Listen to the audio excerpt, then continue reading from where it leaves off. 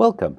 By now you know how to parse your data, how to search your data, and perhaps how to use some of the fancier operators in Sumo Logic. What I want to talk about right now is how to build dashboards. As you can see from here, dashboards are created by a series of panels placed into one same dashboard.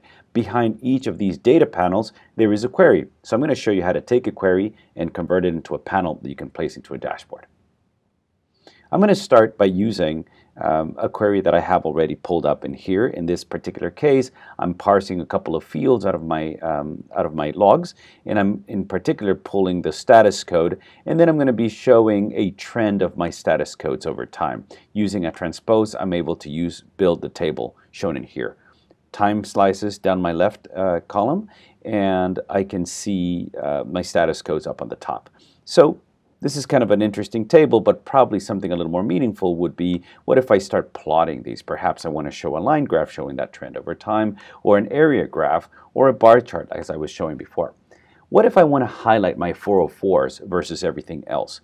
I can click on this cogwheel and perhaps change the series, and I'm going to say, you know what, everything should be columns, but in the case of my 404s, I want to show it as a line in a secondary axis so that I can see how it stacks against that. Fantastic. So now that I have something that is graphable or chartable, I want to put that into a panel, into a dashboard. I'm going to click on this last one in here that says create a panel. And when I do that, I can give it a name. In this case, I'm going to give it Apache status code and highlighting my 404s. I'm going to put it into my Apache Access Logs dashboard that already exists and click on Add.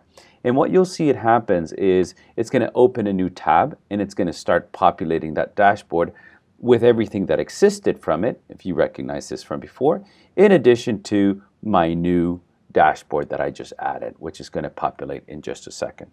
While that is populating, I'm going to point out a couple of other types of panels you can add. You can add a title panel, you can add a text panel, and you can do that in edit mode from here, adding titles and panels.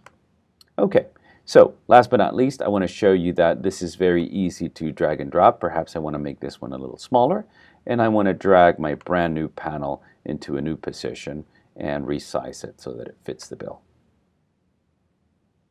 And there you go. Here's my new panel within the new dashboard. One more thing I want to point out is that you do not need to start from scratch. We actually have multiple apps that exist in our library. So if you go into apps in here, perhaps I'm pulling Apache data. We have out-of-the-box apps that give us data that has already been built for us. In this case, we have some dashboards and some queries for Apache that we assume most of our customers want. So let me just walk you through some examples. Fortunately, I've already installed Apache apps, and here are some examples of those dashboards. Again, I did not have to build these. These come out of the box, and just by telling it which source category it's using, I get a lot of dashboards that already exist in my environment. The great news about this is that I can click on any of these panels and it will take me to the query that built those panels. So I can easily see, or if you want to consider it cheating, I can easily cheat and go back and see how each one of those panels was built.